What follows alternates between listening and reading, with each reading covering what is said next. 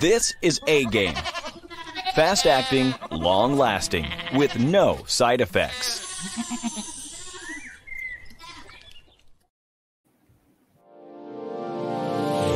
Hey all my Crimsonites, and welcome to the Crimson Cure channel, where we embrace our femininity, increase our womanly values, and celebrate our brothers. So join me on our feminine journey to learn, heal, and grow.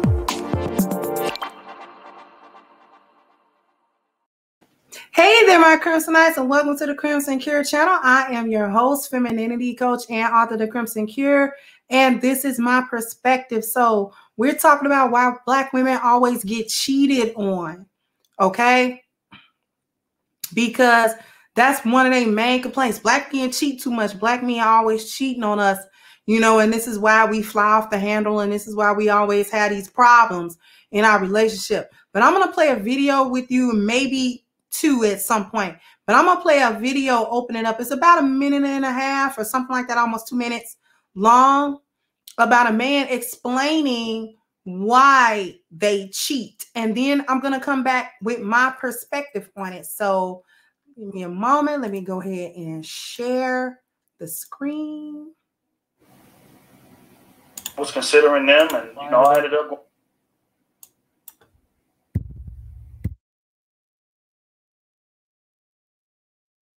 I had 3 or 4 women on the roster, and I was considering them, and you know, I ended up going with you, right? And the reason I ended up going with you was based on what you showed me, right? When we was going on dates, you were super fun to be around.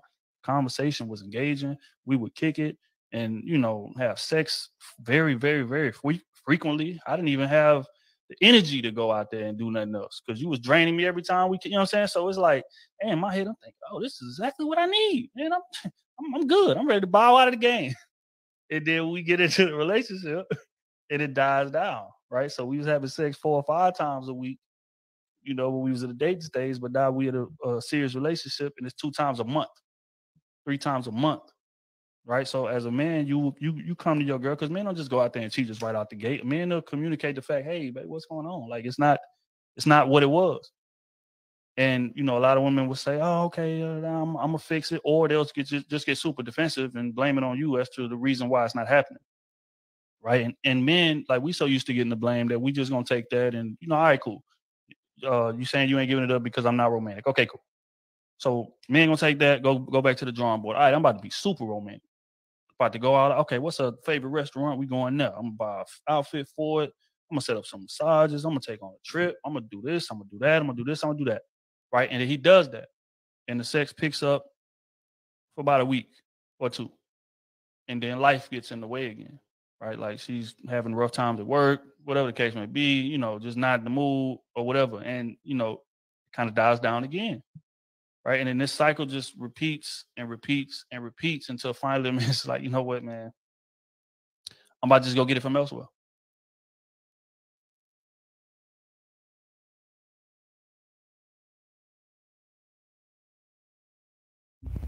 Okay, so you heard the young man talk about what a man is thinking when he's going through these different changes before he gets to getting his needs met elsewhere. Because what he was talking about wasn't just this wanton, I'm lusting after everybody, so I got to get every woman in the bed, whether I'm in a relationship or not. He was talking about a man who consistently is not getting his needs met in a relationship. And this is why y'all always get cheated on, because the majority of the time, it isn't just this guy that you with and that, you know, he's just, you know, he's just for the streets. You know what I'm saying? And if he is for the streets, you knew that. You had to know that. Anyway, there is a process. And I don't want to hear no back talk, because women know it's a process, because y'all talk about that process when we talk about how women cheat. When we start talking about why women cheat and how they get to that point, we always go through a process. Well, it was this thing happened in a relationship first, and then it snowballed into this, and then it turned into that, and then I didn't feel pretty, or I didn't feel validated, and then I met another man that, you know, made me feel wanted, and he gave me the attention my husband wasn't giving me, and blah, blah, blah, blah. And then it just happened. And then I just had sex with him. And then it was so we understand needs not getting met and then getting met elsewhere. So before anybody cap, boop, knock it off before it happened. Now, a lot of y'all play the bait and switch. What he was also talking about was the bait and switch, the chameleon, the woman who comes up and knows that if she play a certain type of feminine position, then she's going to attract a man that wants to be married to her, that type of man, and not just a dude for the streets. She's going to attract the type of man that's looking for long-term or committed relationships. So y'all know how to play the feminine role. Y'all know how to be, I'm going to be fun, and I'm going to be the sex kitten, and I'm going to be, I'm going to be all of these sorts of things to him. I'm going to do all of these sorts of things for him. I'm going to cater to him. I'm not never going to have really too much to say in terms of making an argument. I'm going to not make too many waves. You know what I'm saying? I'm just going to make it where it's fun to be with me all the time. And he ain't really having no problems. You hide your trouble, basically. You do your best to hide your trouble and your threat from him. Now, men that don't have as tough as a vetting system will go for that. They'll be tricked into that. They'll be lulled to sleep because of that, because of your chameleon games, because you changed colors every time he looked over. You was a pleasant color. You see what I'm saying? But the bait and switch happens because y'all consider marriage to be an unbreakable contract unless you break it first. See, and I've said this before, the lead up to the marriage, to the wedding, is the job interview. After the wedding is when the job starts. And somewhere along the line, there's a disconnect with y'all where y'all feel like your job is done after he slide that ring on your finger and y'all say, I do. Then you get to flip the switch as if divorces aren't something that is possible, or it's not possible for him to leave you. This is a lot of y'all problem. You feel like got him. As soon as he commit, or as soon as he gives you the signal that he want to commit, or as soon as anytime that happens, y'all think gotcha. I got you. I got you in my grasp. Now that I've got you in my grasp, now I can act a fool. I was cool all up until getting the commitment out of you. I was good to you enough to get the commitment out of you. Now that I got the commitment out of you, that's why the vast majority of y'all would not marry a man outside of the legal bounds, because that's part of it. That's part of your threat. It's got to be legal, because that's the only way that the trap is truly ensnares him. Because you have to have your legal hooks. So you have to be able to have Zaddy's hooks in him as well. Okay? You played coy long enough to get the commitment.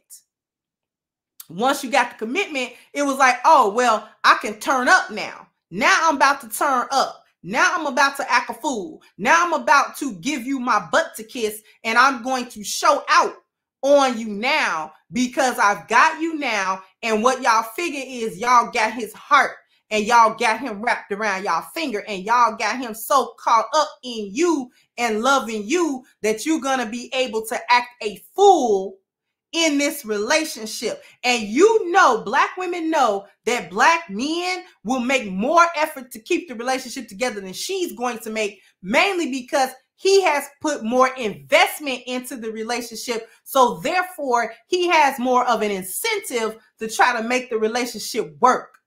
Now, here's where your threat come in, because he knows that there are a couple of things happening. He has placed a personal investment in you emotionally, spiritually, and mentally in this relationship. But the threat now is that if we leave, and if I have something for her to take, whether that be children, whether that be money, or is that anything that she can use over me now as a weapon, now she's going to wield it. So it's in my best interest to try to keep this relationship working, to try to maintain this relationship. Y'all know that. So you just act more and more of a fool because you now it's like, well, he going to do everything he can, try to keep this relationship together, to keep me from pulling the trigger on this threat, to keep me from not taking his kids away, to keep me from not taking him to the cleaners in a divorce, or to keep me from the child support game, or whatever the case may be. Y'all know that he's going to be more invested in keeping the relationship together, if for nothing but those reasons. And then you find things to complain about. You find things to be mad about in these relationships. Stuff that he was doing well before y'all got married. Now all of a sudden, now y'all living together. Y'all been living together. Y'all been together. Now all of a sudden with that piece of paper, now his behavior is a problem. When y'all been together 5 years, y'all been living together for 3 of them, and you've been married for 1 of them. And now all of a sudden, him, putting his socks by the bed is a problem that you got to complain about now. When he been doing that the whole time. You didn't mind his socks by the bed when he was tossing them off, toss you off. See what I'm saying? Now all of a sudden, everything he do is problematic for you. Now it's a reason to argue. Now it's a reason to try. You go through his phone. You go through, you know what I'm saying? You make problems. And when he realizes he cannot correct this issue, that he just can't get right with you no matter what, then that is when he goes out and gets his emotional and many times his sexual needs met from a woman that acted like you did before he gave you a commitment. And this is why they don't like giving you commitments now. Because see, y'all are forgetting the fact that men talk to each other now in a way that they didn't do 8, 10, 12 years ago. Now there's a place on social media where Black men gather to talk about this type of stuff. See, 10 years ago, you wouldn't have had a video like that, where this man is laying it out on the line. This is what men are thinking. This is what they're going through in their minds as they lead up to the final decision of saying, let me, instead of just breaking up everything that I got right here, I have 2 or 3 needs that I need to get met. And unfortunately, the woman that I love doesn't find me valuable enough to meet those needs. So I'm going to go to a woman that is not clowning and get those needs met the way that I wish my wife would meet them.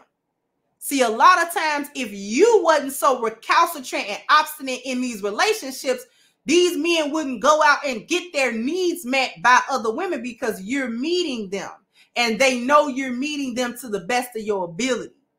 Anytime they come to talk to you about what's going on in a relationship and how things can be improved and what's going on with him, and he know he can talk to you, he know you're going to try to resolve it without making him the bad guy, without throwing it back on him to say, well, it's your fault that I'm acting this certain type of way. But y'all are too busy thinking that it's levels to his masculinity or something, where, because you think it's levels to femininity. Your femininity is conditional, and you kind of think to a certain degree men's masculinity is conditional. So you plan on doing some changes and some switching after the commitment, and then you think he's supposed to do it. And it doesn't work that way. You think it go like this. I got one more to show you, and before we cut this off.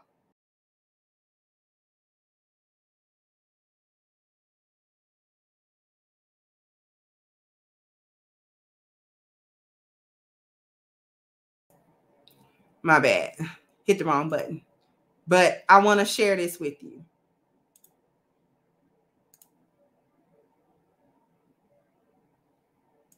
You are currently on our girlfriend package. When I used to work with women as a confidence coach and they would be complaining to me about their husbands, I would always ask, the things that he's doing that bother you, was he doing that when you all were dating? And almost always they would say, yes, but I thought they would change because we got married. And I could never figure out, I'm like, why do women think men will change once they're married? And I think it's this, because as women, we are taught don't do wifey things at a girlfriend level. But I don't think men are operating in that mindset. Like, I've heard men say that they have to show up 100% from the beginning. And so once you get married, usually women, it seems like women are looking at them like, okay, well, why aren't you better? Why aren't you doing more? And the man is like, what do you mean? You knew me, you dated me, this is who I am. And the woman's like, well, I activated wifey level. Why haven't you activated husband level? And listen, I'm not saying either side is right or wrong. I'm saying there's a disconnect. Sorry.